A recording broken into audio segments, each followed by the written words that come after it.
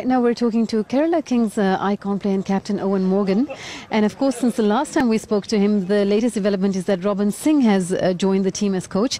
Eoin, welcome once again to the UAE. I think you're becoming a regular now. I feel like you're living here almost. But of course, wonderful having you here. And what did you think about the step of the UAE Players Draft being sort of a mini draft before the main event? I think it's brilliant. It's certainly one of the positives of this tournament so far. I think integrating the host association is so important because it creates huge opportunity for those guys to play in the equivalent of international games. You know, they rub shoulders with 10, 12 of the best international players around the world, and with that comes gaining experience and sometimes playing with your idols. So I know when I first played in the IPL, I got to open the batting with Jax Callis, and that was quite an awesome feeling. So I hope that happens for some of their guys, and like I mentioned, it's a huge opportunity for them to go out and express themselves and have no pressure on their shoulders. It was only a few weeks ago that we spoke to Robin Singh because he was going to be coaching at an academy over here, and now suddenly he's right in the middle of UAE cricket, so to speak. When you come to a league like this and you're meeting people and suddenly you have to gel with them over a very short period of time, how challenging is that?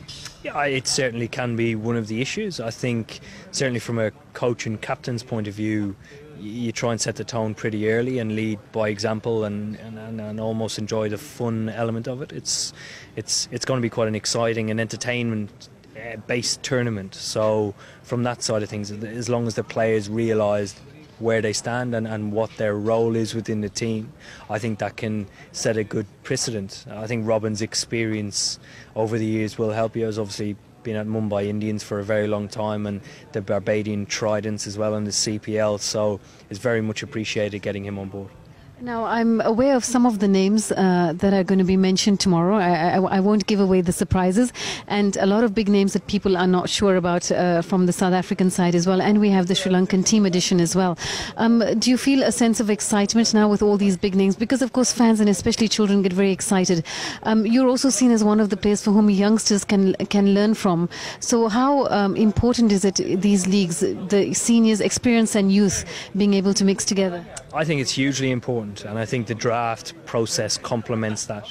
I think that it creates a fine balance within the team, whereas you have very experienced international cricketers playing with inexperienced international cricketers or sometimes domestic cricketers, and I think that culminates within a team, and how you utilise that throughout the tournament obviously depends on how well you do. So it creates a challenge, but I think a really exciting challenge. One of the interesting things is that for Pakistan, the bilateral series, we've generally had them in October and November, even when we've had 2 series per season.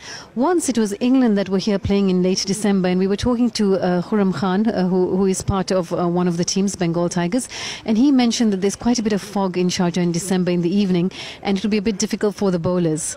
So do you think, that's, everyone's already saying it's a batsman's game because of the lesser overs, so do you think that as always the bowlers are going to have a tougher time? I don't know. Obviously, Khurram has played here for a very, very long time, and he would know better than I would. But I think when you look at it, it's the evolution of a new game. It's exciting. It's also nervous at the same time. But nobody knows what's going to work. I think that's the exciting part of it. And as long as all teams throw themselves at it as best they can, I think there's going to be a lot of entertainment on offer.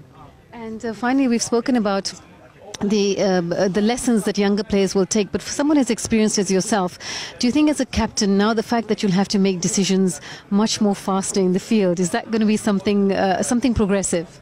I think it is. I think it's going to be brilliant. It's almost not taking every over, it's every ball as it comes, and that becomes another challenging thing for the captain and the bowler and everybody else involved. So it's only for 90 minutes. Normally we concentrate for 3.5 hours or 2-hour sessions over 5 days. So again, the evolution of it is the really exciting part of it. This could change the game either for better or worse. We don't know yet, but it's testing the boundaries to those audiences that are untapped at the moment, that potentially don't get enough exposure to the game of cricket. Eoin Morgan, thank you so much.